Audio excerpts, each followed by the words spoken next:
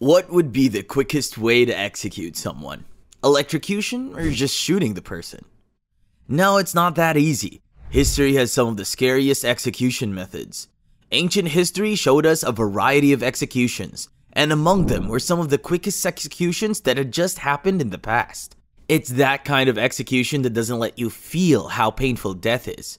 We're talking about the Scottish Maiden.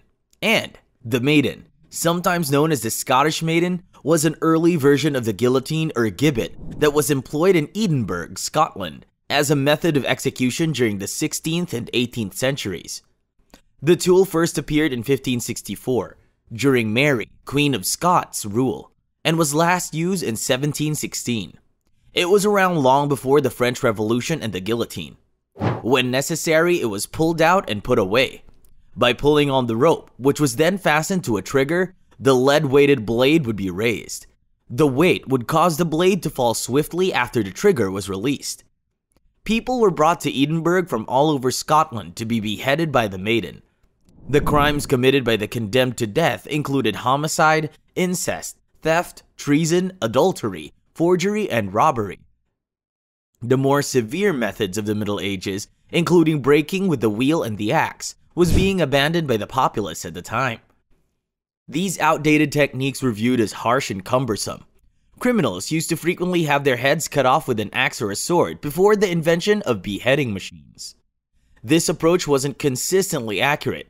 It depended on the blade's sharpness, the executioner's strength, and his aim. There are numerous well-known instances where executions did not go as expected. Edinburgh's execution sword has become obsolete by 1563. Thus, money was used to cover the cost of a beheading that month. Following this, in 1564, during the reign of Mary, Queen of Scots, the Maiden was built in response to a request from the Provost and Magistrates of Edinburgh. The construction records for the Maiden are still in existence today. The reports show that George Todd, Patrick Shang, and Adam Shang, all master carpenters, built it. The blade's lead weight was added by Andrew Gotterson. For his full labors and inventing of the timberwork, Patrick Shang received £2. In Edinburgh, Shang also produced furniture, like an oak bed for the Earl of Moray, half-brother to Queen Mary. Similar mechanisms were used before the French Revolution in Scotland, England, and several other European nations, frequently for the death of criminals of noble rank. The guillotine, which was used to murder thousands of people during the French Revolution, including King Louis XVI and Marie Antoinette, became the main symbol of the Reign of Terror. Only 8 executions took place between 1965 and the last one in 1977 in France, where the usage of the guillotine persisted far into the 20th century, but declined during the 1960s and 70s. France abolished the guillotine and outlawed the death penalty in September 1981, unlike beheading. More than 150 persons were executed on the Maiden between 1564 and 1710, after which it was decommissioned.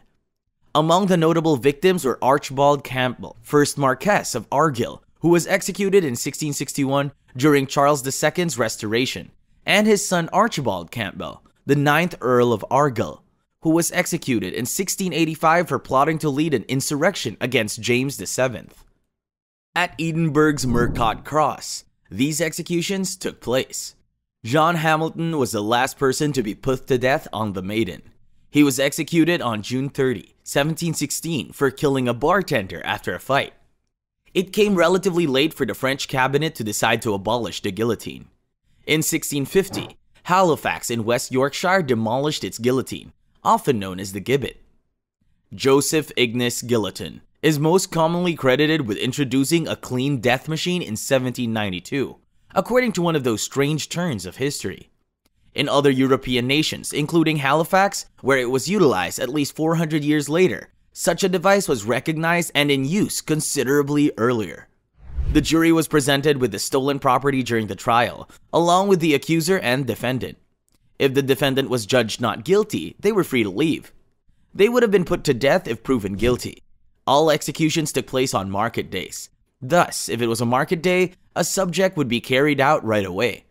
In the absence of a market day, they would be put in the stocks while carrying the stolen items on their backs.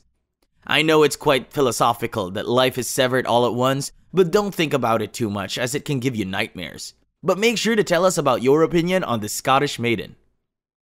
Drop your thoughts in the comments below, and for more gruesome and exciting content, make sure to subscribe to the channel and hit the bell icon ASAP. We'll catch up with you in the next one. Until then, peace.